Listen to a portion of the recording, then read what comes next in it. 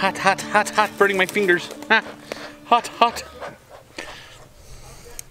What kind of smoking fuel do I use, you may ask yourself, or ask me?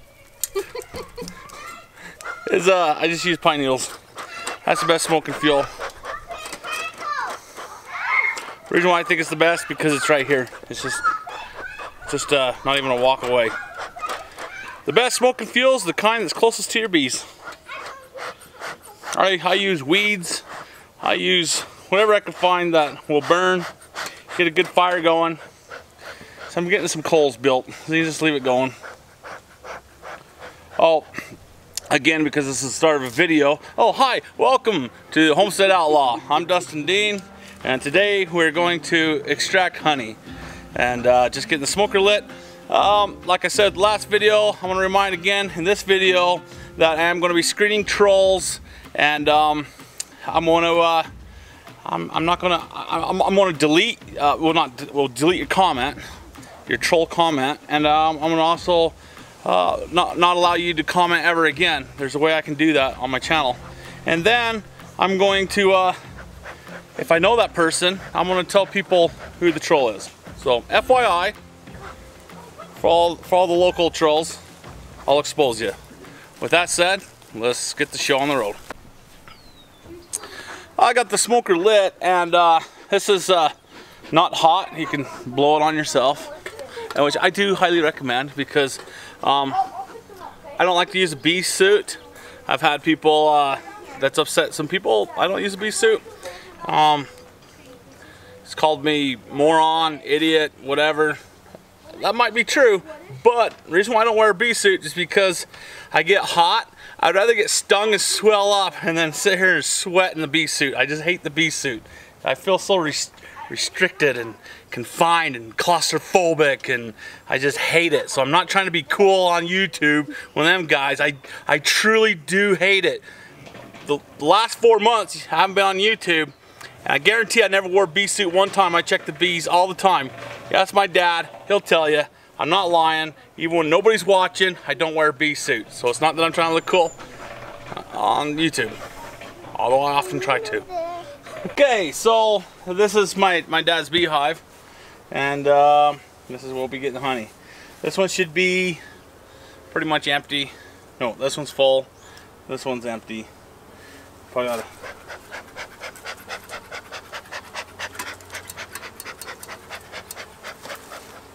So, because I don't wear a suit, I use little tricks that I know to not get stung. There's lots of little tricks. I mean, there's lots, like don't come with gas on your hands and fumes and or perfumes and things like that. Just the more natural scent as you can possibly have is good.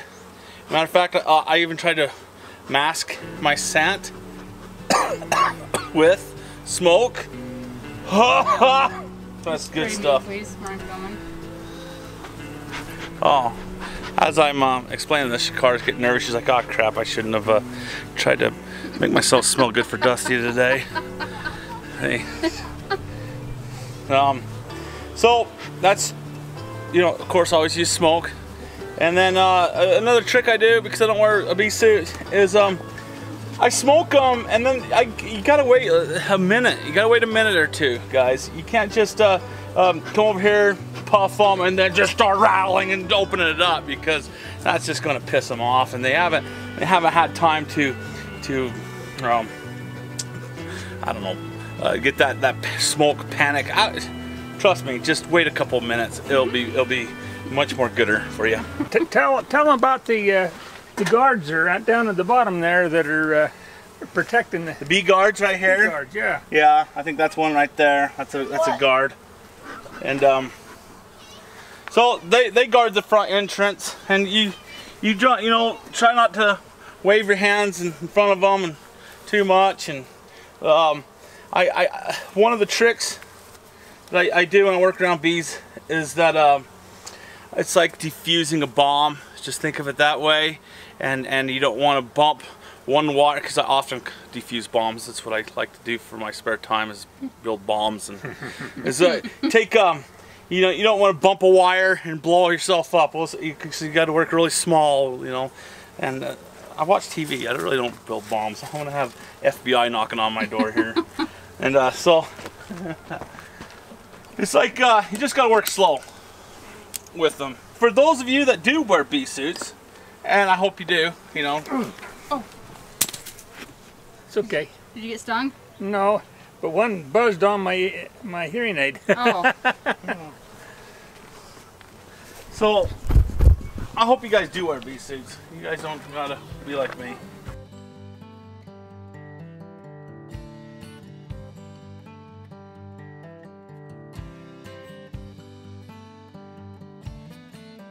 So like I say, before I start ripping into here, is kind of crack open the top, blow a little bit of smoke in. I've already done it down there, and I'm pretty sure I've overly smoked them already, just because I'm demonstrating it. I usually don't try to over smoke them. You over smoke them, they can just leave. They'll be convinced that their whole hive is on fire and just leave. So don't over smoke them. Just give them enough to disrupt their communication, and also they kind of panic a little bit and blow their bellies full of honey. And we'll just give them a second to a minute or two.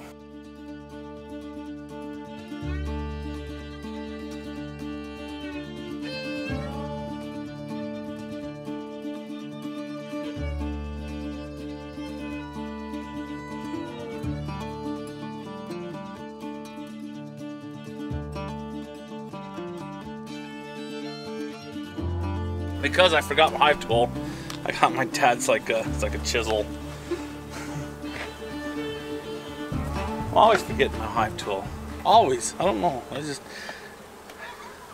Pocket knives work good too. But they have such good, they have a lot of pine trees around here. And they take that sap off the pine trees. Ugh. See, that's broken. Yeah, I gotta replace that. Gotta replace that, huh? But I forgot to bring one with me.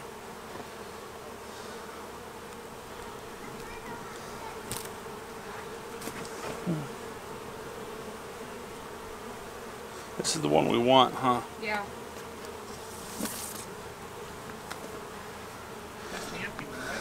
This is the full one. This is the empty one down here below. Okay. So we'll set these girls over here. Just try to smoke them down.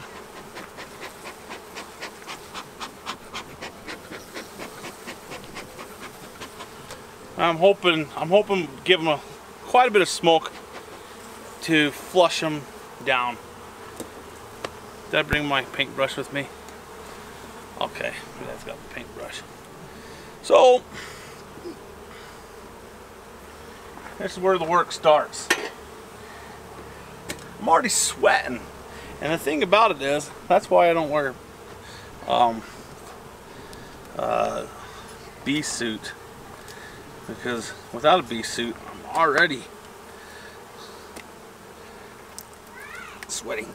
Ugh. Breaking the seal.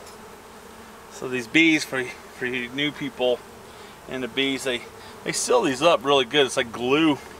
On hot days, they come apart pretty good. On cold days, it's really hard to come apart. Now this probably weighs 60 pounds. So I'm just trying to twist this a little bit. A little bit of a distance from the bees.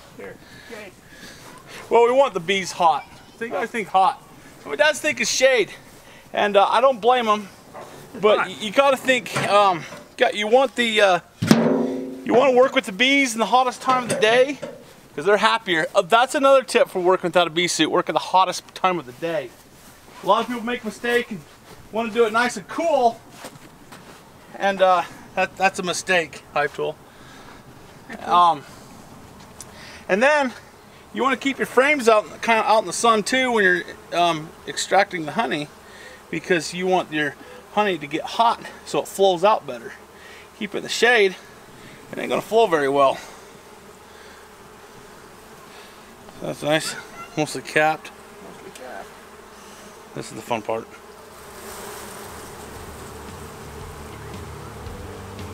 Now I need that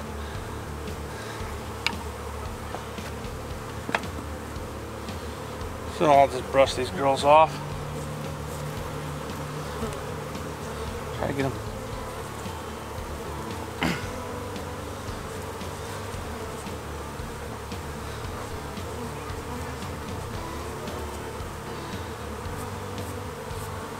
Yeah, there's one.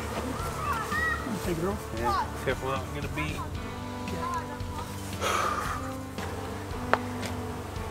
You start to get so many bees in the air that you, again, not wearing a suit, be sure you don't inhale a bee, you get stung in the throat.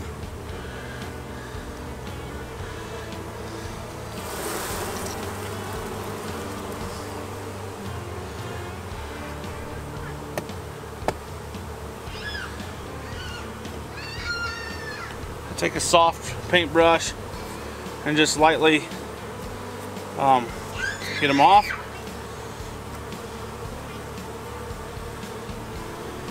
So you can see this is capped right there. It's all capped off. They've closed the holes of them octagon cells. Yeah, they've gotten. If 80% of it's capped, I'm happy with that. 80%'s decent.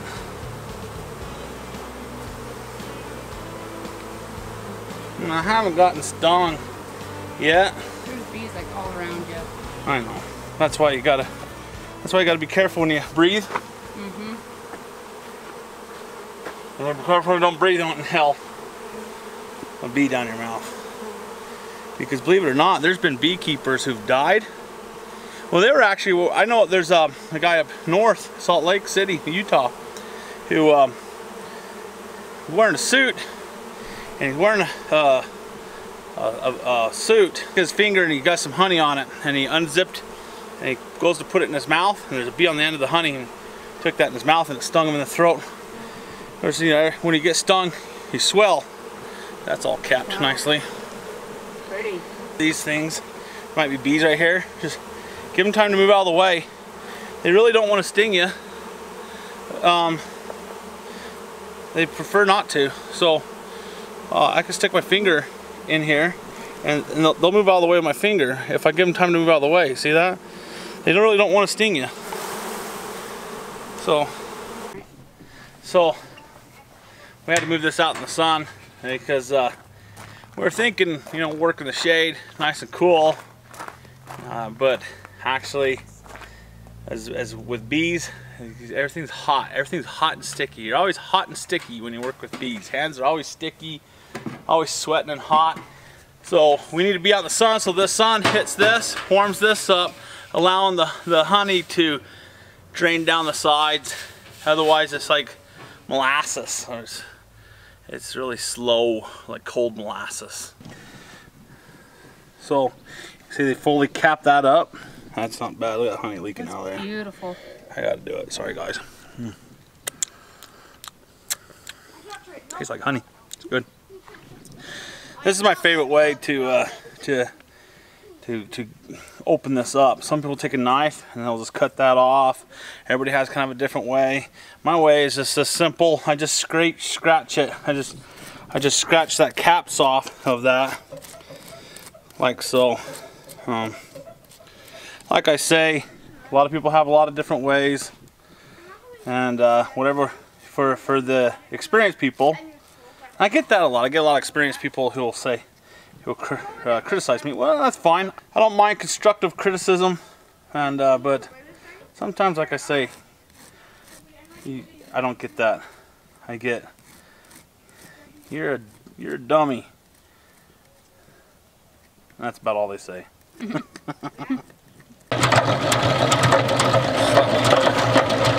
Here.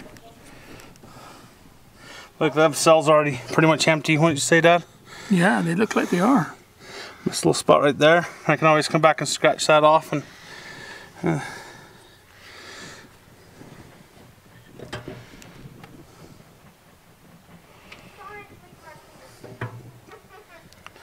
that's pretty much empty.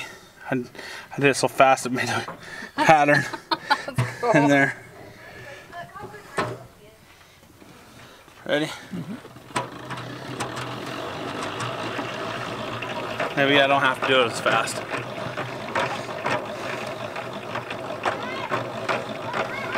You know what we ought to do? I wonder if you got a drill and hooked onto that. You know, that'd be a cool idea, because that'd fit, wouldn't it? Why wouldn't that fit? If you put a drill on there. You could. Let's do that. I think this is the first ever for extracting honey to use a drill for the It might not be a good idea. I don't know. I don't know. Just don't go fast. I think it'd be best not to go fast. Want me to put some power to it? Yeah.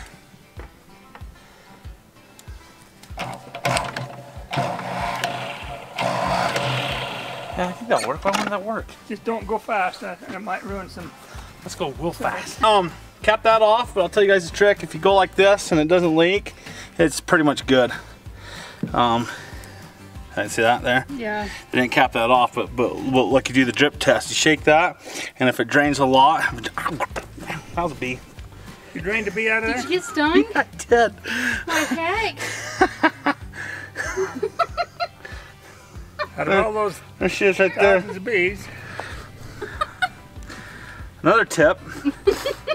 There could be a bee left in here. I did, I got stung right there on the finger. Oh, that's the worst. At least it's not on the face. Oh, a big middle finger. I never saw it. Shake test.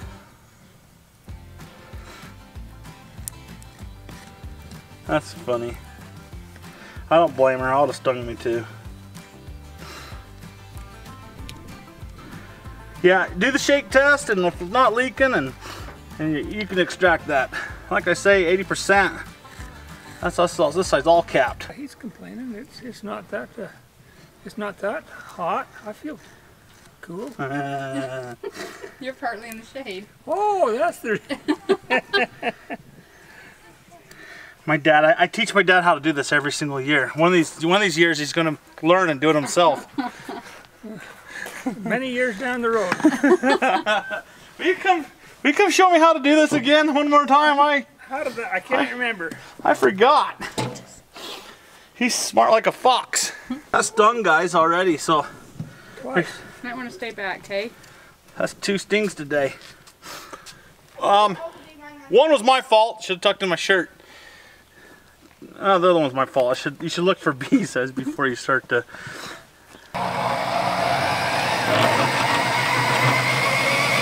Oh, that's a lot easier. Guys, it's already itching. Look at that. It's my finger. I got stung on the finger. Oh, I can scrape that a little bit. See the scraper. Oh, my job just became much more pleasant for me.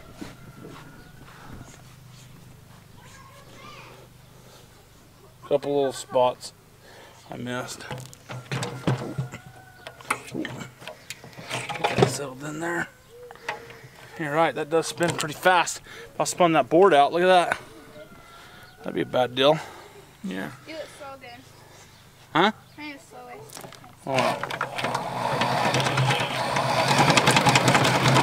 That's way out of balance. Maybe I won't be picky. We'll spin this around and get to the other side. And we're only talking just a little bit of honey. We can leave that for the bees, can't we? Yeah. Yeah. Don't get too greedy.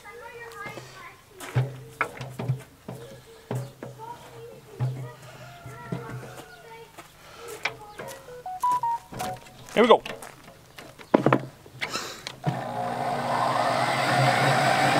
Think it's better? That's more in balance. Dusty Dean, you're a genius. My mother-in-law once said that to me.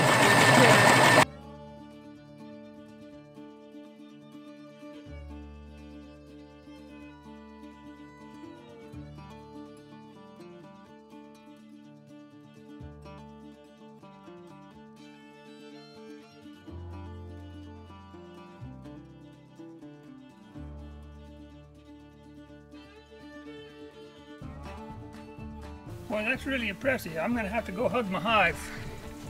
You gonna hug your hive? Have to hug my hive.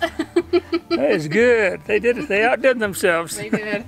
Hey guys, hey, you know, I had a lot of fun extracting the honey. I know I learned quite a bit today. The bees have taught me a lesson, and every time I'll look at my middle finger, it's funny they hit that finger. They hit my middle finger. It's already starting to swell, itches. I'll be reminded to be more observant when looking into my frames. I'll set this one aside for TJ Miller, good friend of mine. Well, thank you for watching, and we'll... Hey, what? I got more to say. What? You've learned a lot today. I did learn a lot today. But one thing you learned is how to get it done fast. Boy, you did it in a third the time as you did the last time we did it. Drill idea was brilliant. Boy, you did that in really quick order. It was a lot faster than we've ever extracted honey before. It went really well this time. I think last year when we harvested, we was in the shade. Right. And we had a hard time getting that honey to run. Blow dryer. Oh, and we had to fire up. Right. Yeah, we had a blow dryer. We're heating up the honey, and then we had to fire up the stove. We were taking the frames inside the house. It was just it was a lot of work, but we stayed nice and cool. Yeah, you were cool. Today was hot.